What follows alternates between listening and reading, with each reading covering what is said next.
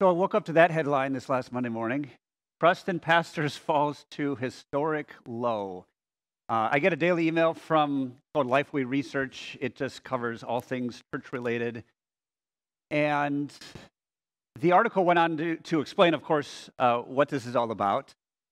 It stated that I believe the survey must have been taken probably based on the year 2022, stated that 34% of Americans, so 1 out of 3 Americans, when ranking the trust factor of different professions, 34% of Americans ranked pastors as high or very high.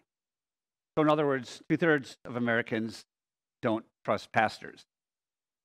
In case you're interested, I thought it was pretty fascinating, just a few other statistics. The highest rated a profession among Americans was at 79% approval rating, clergy trail nurses. Now, I don't know what that is. I get the clergy part. I get the nurses part. I don't get maybe just Christian-based medical providers in remote parts of the world, I guess is what I can make sense of that. So 79%, they were the number one ranked out of the 18 that were part of the survey. And I'm not going to ask you to guess what the lowest ranked was, because then you're going to reveal who you trust the least in life. But it is telemarketers. And it's 6%. And if they could only find out who those 6% are, then they'd have a lot of success. But here's the thing. I don't think this is just about pastors.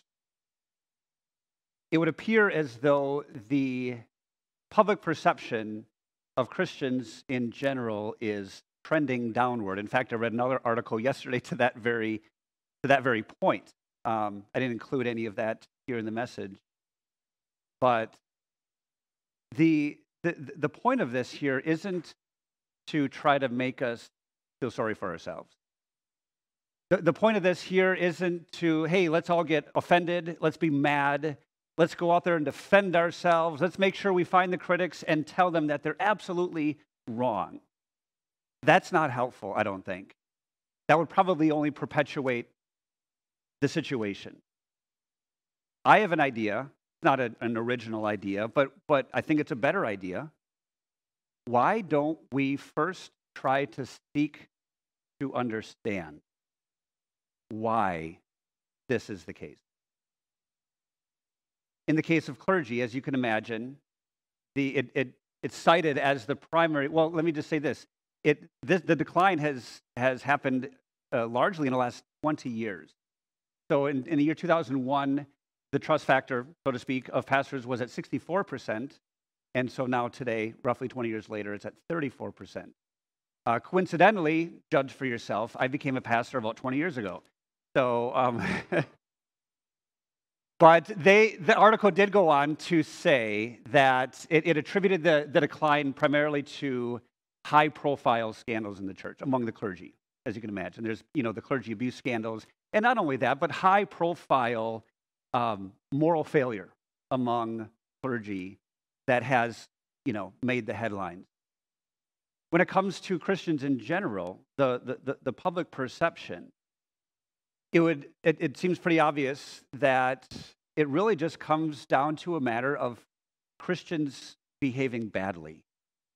And I would add this, unapologetically so. Because we're all sinners. We all do things that are, use the same word, bad. Sins are not good. We all do things. And but we're talking, I guess I'm referring to more just that the unapologetic, sometimes seemingly heartless actions that even sometimes Christians engage in, sadly. So, for example, just getting into heated religious arguments, thinking you can argue someone into faith, or angrily quoting Scripture, or angrily misquoting Scripture, or using the Bible as a club. But sometimes, as Christians, that happens. Now, the reality is that the Bible is God's Word. We believe it to be. We respect it as such. And we realize that it's not our place to change it, but at the same time, that doesn't give us the right to not speak the truth in love when we get into those conversations. Another area where it would appear as though Christians have behaved maybe not as well as we could at times, is in the area of politics, shady politics, political maneuvering. As Christians, we go to the polls and we vote our consciences, and we should. And sometimes as Christians, we band together and fight a certain cause. But that doesn't give us a right to set aside our integrity in doing so. Perhaps you heard that there is one, maybe two Super Bowl commercials next Sunday that have to do with Jesus, right? And I read up on that a little bit. One of you sent me an article, and the critics, apparently, in this one article that I read, the critics are saying that these commercials really aren't at all about Jesus. What they're about is this voting bloc trying to pull people into their side, really with a different political agenda in mind. And that assumption wouldn't, and it's sad, right? Because people, it would seem, are legitimately, genuinely, lovingly wanting to share Jesus next Sunday when there's such a huge, huge audience. But the sad part, that's the saddest part, but then the critics wouldn't be making those assumptions if there weren't at least a bit of a track record there. Just some ugly politics that have happened even among followers of Christ. God is clear in his word, right, about what's right and wrong. And again, we don't have, it's not our place to change that. But that doesn't give us the right to not love our neighbors as ourselves, including those who don't walk in step with God's word. Another just thought with regard to this whole spirit, this whole public perception of Christians that I know has been written on plenty is just hypocrisy, or you might say selective morality. Condemning some sins while at the same time ignoring or even, again, unapologetically engaging in other sins. Now, again, the point here isn't to get us mad or make us feel offended. And I also, at the same time, I'm not saying it's always fair or justified, because as with most things in life, I think it's probably more a few bad apples, or at least the minority. My point, though, is let's seek to understand. Let's understand reality.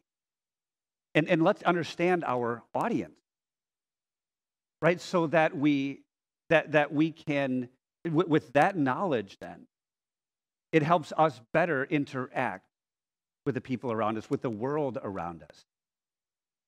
And again, let's just with that in mind, seeking to understand.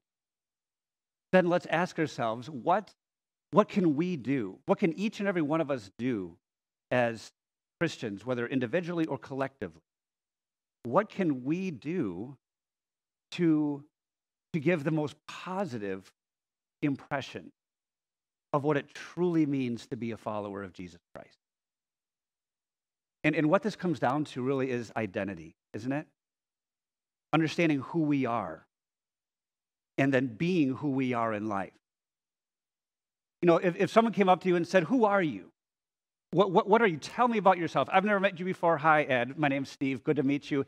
Tell me about Ed. Tell me about Ed Hogan." What would you say? How would you finish that sentence? I am a what? I think for a lot of us, we identify our identity is kind of wrapped up in our career, what we do. Right? I'm a pastor. I'm a teacher. I'm an artist, a sculptor. I'm an engineer. I'm a sales rep. Right? I mean, our identity is often wrapped up in what we do, or our identity is wrapped up in something related to family. I'm married. I'm divorced. I'm single. I'm a widow. I'm a parent. I'm a child. Or sometimes our identity is wrapped up in season of life. I'm a student. I'm retired. I'm middle-aged. And none of these things are wrong. These are true statements, right? I am a pastor. I am married. I am pushing back on the label middle-aged, but I'm still middle-aged. And yet I wonder sometimes if, while those are true statements, I wonder sometimes if we think in the wrong order when it comes to who our identity, who we truly are. Again, Peter, as we heard earlier in the lesson from 1 Peter chapter 2, he reminds us of our identity. And I just want to begin with, in 1 Peter chapter 2, verse 9, he just begins with two words. You are, he says. Those are two powerful words, right? They're probably more powerful for what comes after, but these are. In God through Peter is saying, you, I'm talking to you, each and every one of you, directly to you. You are. Everything that comes after these two words applies to you. And as we know, a lot can be said after these two words. A lot is said in life after these two words. You are. And it's not always good. It's not always healthy. You know, as individuals, sometimes we look in the mirror, whether literally or in our minds, and we say, you are a failure. You are insufficient. You're not good enough. Or sometimes others, you know, keeping it in the context of public perception, others might say to you as a Christian, you are a hypocrite. You are intolerant. You are a fool for believing that old book. And you know the devil's right there, jumping on the bandwagon, in fact, taking it to the next level. You're a disaster, the devil says. You're a horrible person. You are not worthy of God. You are not worthy of his grace. You are not worthy of forgiveness. And the difficult thing is that sometimes there's some truth in there. I am a sinful, imperfect human being. That's a true statement. It's true that you know, I have successes and failures. I have strengths and weaknesses. I am not worthy of God's grace. I don't deserve to be called a dearly loved, forgiven child of God. And yet, the key, and understand, yeah, at times we need to deal with reality. We need to be honest with ourselves and admit our wrongdoings. We need to let others, you know, iron sharpen iron, loving, well-meaning, constructive criticism. I'm not saying that that's not okay. My point is, we also, when those statements are in conflict with what God says about who you are, with the identity that he very clearly in his word lays out and wants you to know and embrace each and every day. There's a lot of negative self-talk, right? And a lot of negative feedback coming at us. And again, time and a place for everything. But when it contradicts with who God says you are, that's when we get into trouble. So at this point, we're going to watch just a 2-minute video. I just thought it was just a cool, the gentleman in the video, you're going to hear over and over and over and over and over and over again. He reminds us of who we are, and we should never forget who we are by God's grace through Christ. Let's take a look. Because of Jesus, I am A, accepted, adopted, approved, and alive. I am an ambassador for Christ. I am B, beloved, blessed, born again, and a bondservant of Jesus. I am C, chosen of God, a child of God, citizen of heaven, and crucified with Christ. I am D, delivered from darkness, dead to sin, and a disciple of Jesus. I am elect, I am forgiven and free, I am God's workmanship, I am an heir through God and hidden in Christ. I am the image of God and forever in Christ. J, I am justified by faith. K, I am kept for Jesus and known by God.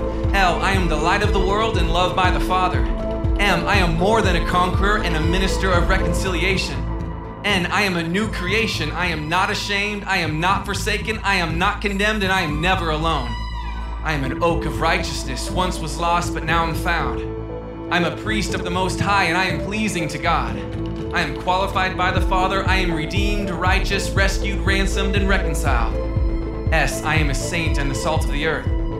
T, I am a temple of the Holy Spirit, and I am transformed by the renewing of my mind. U, I am under grace and united with Christ. V, I am victorious through Christ and vindicated by God. I am a witness of God's power, a worshiper of Jesus, and washed by the Spirit. I am an ex-enemy of God. I am yoked with Christ, and I am zealous for good works and for the glory of God. That's who I am, and that's who you are in Him.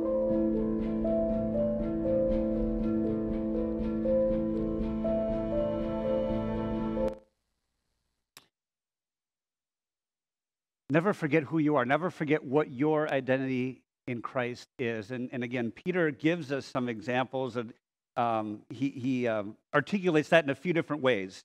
In 1 Peter 2, verse 9, he says, "You are a chosen people, you are a royal priesthood, you are a holy nation, you are God's special possession." Again, those two words, you are, a lot could be said after those two words. A lot is said after those two words. This is what God says, who you are. He says, you are a chosen people. Ephesians 1, verse 4 says, He chose us in Him before the creation of the world to be holy and blameless in His sight.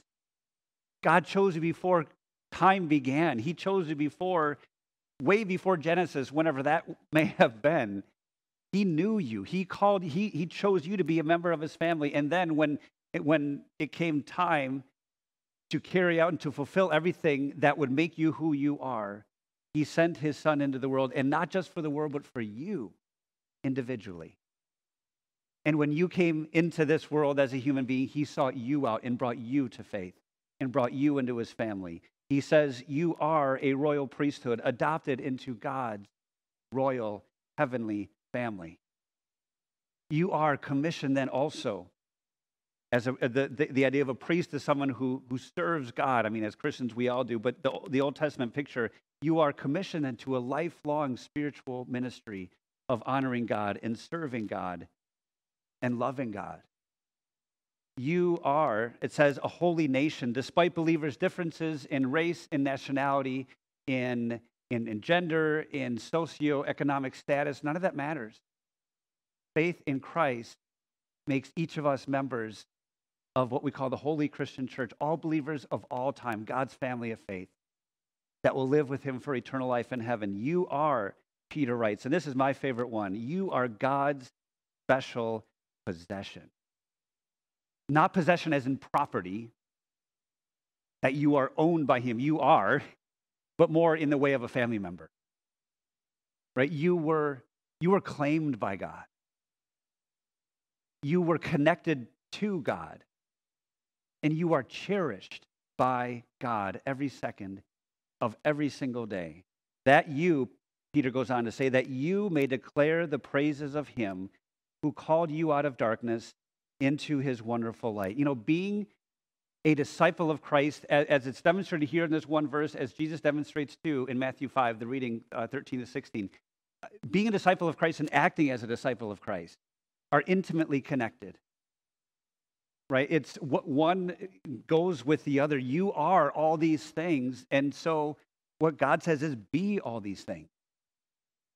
You know, what a thing is, it finds its fulfillment only when it does what it was made to do. So in other words, what good is a treasure if it's buried in the bottom of the ocean? It's not doing anyone any good. What good is a beautiful piece of art if it's locked in a vault behind a bunch of other pictures, a bunch of other pieces of art, a canvas over the top, dust all over it to protect it? But what good is it doing buried somewhere that no one sees it? What good is a skill or a strength that a person has if they never, ever use it? Why? It's not serving any purpose. And so what good is a Christian then who hides their faith, covers the light of their faith, as Jesus talks about in Matthew 5, who hides the light of their faith under a bowl? The truth is, our lives should always reflect who we are. And that's what Jesus says, again, in Matthew 5. You are the light of the world. You are salt of the earth. You are salt. In other words, you have value, first of all, and you also have purpose. In Jesus' day, practically speaking, salt was a preservative in lieu of refrigeration, right? Spiritually speaking, as Christians, we are meant to be preservatives. Preservatives of the truths of God's word here on this earth, and preservatives of Christian values and morals. Jesus says, you are the light of the world. You are light. Light is powerful, right? Light is influential. Light scatters darkness. Your words are powerful, both to build up and to tear down. Your actions are influential, can be both positively and negatively. Your Christ-reflecting life scatters the darkness of fear and hate and doubt and guilt. You know, I don't think many people would disagree with me, if any. I mean, when you're in an airplane, you're flying over at a city at night, just the city lights. It's a beautiful, beautiful thing to see city lights, whether it's from an airplane or another high vantage point. Strikingly beautiful, isn't it? And that's what Jesus is saying to us here. Be that to others. You are a child of God. So be strikingly beautiful. Be strikingly beautiful in the midst of a troubled and cruel, quite honestly, and dying world. The big question then is, what does that look like? How can we be powerful, influential, darkness-scattering light in the world that we live in today? A few ideas, a few suggestions. In a world that seems to think that the way to feel better is by holding onto a grudge, by being angry, or maybe even retaliating, be a forgiving person. One who doesn't hang on, but who lets go. In a world that seems to think that canceling others is the way to happiness, or to be happier, some sort of fulfillment, be someone who forgives. Love your neighbors as yourself. Even those with whom you don't disagree, even those with whom you strongly disagree. In a world that seems to think that the ends justify the means, be a person of integrity. That's what it means to be salt and light. In a world that seems to think that opinions can and maybe even should be angrily expressed, speak the truth in love. Including and especially to folks with whom you are not in agreement. In a world in which selfishness and self-indulgence seem to be virtues, be patient and be kind and be generous, be gracious to others. In a world that more and more seems to think that freedom is found apart from Christ, let others see and hear about the freedom that you have found in Christ. Freedom from the guilt of your sin, freedom from shame, freedom from the oppressive weight of sin and its eternal consequences, and then therefore free to follow and obey God. Not because, again, you have to, that would be the law. No, we are free to follow our Savior Jesus because of who he is and what he has done for us and who he has made us to be. Now, why would we want to do that? To bump up the approval rating of Christians? That wouldn't be a bad thing, but that's not the point. The point ultimately is, as Jesus says here, to let your light shine before others that they may see your good deeds and not see you, though, but see in you, see what is in you, that they may see your good deeds and praise your Father in heaven. That's what it's all about. Yeah, these days perhaps the trends are going in the wrong direction. That's okay. Jesus said it would be this way. I'm not saying we have to love it or embrace it. We're certainly not going to feel sorry for ourselves. And think of it this way, though, too. What an opportunity we have. What a beautiful privilege we have. We are salt. We are light. You are a child of God. We are on the front line of the Great Commission that Jesus gave us. And you heard that earlier during the baptism. Go and make disciples of all nations. We are on the front lines of that, especially in a city like LA. What a privilege, what an opportunity it is. The Lord has made you his child. You are a child of God. So be that child of God. So that others may see God, that they may see Christ in you. Let's pray. Dear Lord God, we thank you for bringing us out of the darkness of unbelief and into the light of faith. You are a gracious God. You are a merciful God. You are a perfect and holy God, and we aren't. And so the fact that you've done that for us is just absolutely mind-boggling. And so we just say thank you, and we enjoy it, and we take that peace that you have given us, a peace that is found in no other place, and we cherish that. We cherish the relationship we have with you. We cherish our identity, which is child of God, children of God, brothers and sisters in Christ, heirs of eternal life in heaven. Thank you. Thank you for making us all of that, and for giving us the privilege to to be lights in this world and to be salt. Give us courage. Give us wisdom. Give us patience as we live in a sinful world. And when we fall into the very same sins, lead us to understand and to see our fault, to understand it, to humbly repent, and then be lifted back up by your amazing grace and the forgiveness that only you can give. Help us then to live out that grace and that peace, to be lights and salt in this world, so that others, again, may see our good deeds, but not see us, but see you. See the one who has made us like this. See the one who has promises for us that go into eternal life with you in heaven. Lord, we also pray this morning a prayer of thanks for 80 years of life that you have given here to Jane Bruckner. Yesterday was her 80th birthday. Thank you for the many, many blessings that you've given to Jane, husband, children, family, friends, experiences, opportunities to serve you and to serve others and to be a blessing to others. Thank you for blessing this church family with Jane and her spirit, her friendship, her service, her leadership. Thank you for the many ways that you blessed her and blessed others through Jane.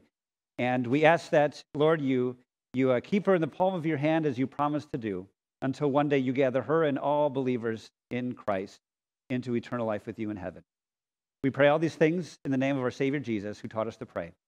Our Father in heaven, hallowed be your name. Your kingdom come.